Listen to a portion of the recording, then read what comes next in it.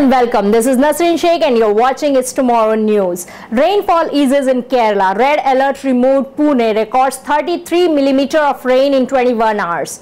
The India Meteorological Department has removed the red alert it had issued for 5 districts of Kerala today. The weather agency had previously declared alerts indicating extremely heavy rain for Ernakulam, Idukki, Thrissur, Palakkad and Malappuram, and orange alerts indicating heavy to very heavy rain for 8 other districts.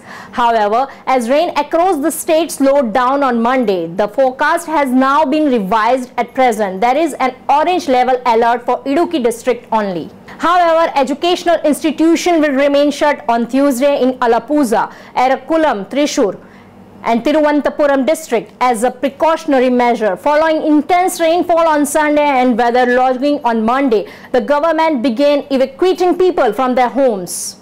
National Disaster Response Force personnel have been deployed in Ernakulam, Alappuzha column, and 5 more NDRF teams have been served by the state government for rescue operations. 2,809 people have been evacuated and moved into 17 relief camps. The most number of camps have been opened in Ernakulam, while there are 3 in Kollam district and 1 each in Kottayam, Alappuzha and Palakkad.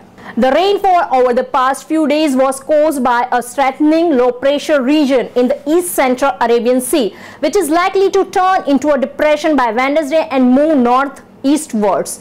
Pune in Madhya Maharashtra observed moderate rain and thunder shower activities amidst Maharashtra Legislative Assembly election yesterday. And in a span of 21 hours from 8:30 a.m. on Monday, the city has received 33 millimeter of rain. In fact, good rains have been flashing Madhya Maharashtra, including Pune, for the last 4 days.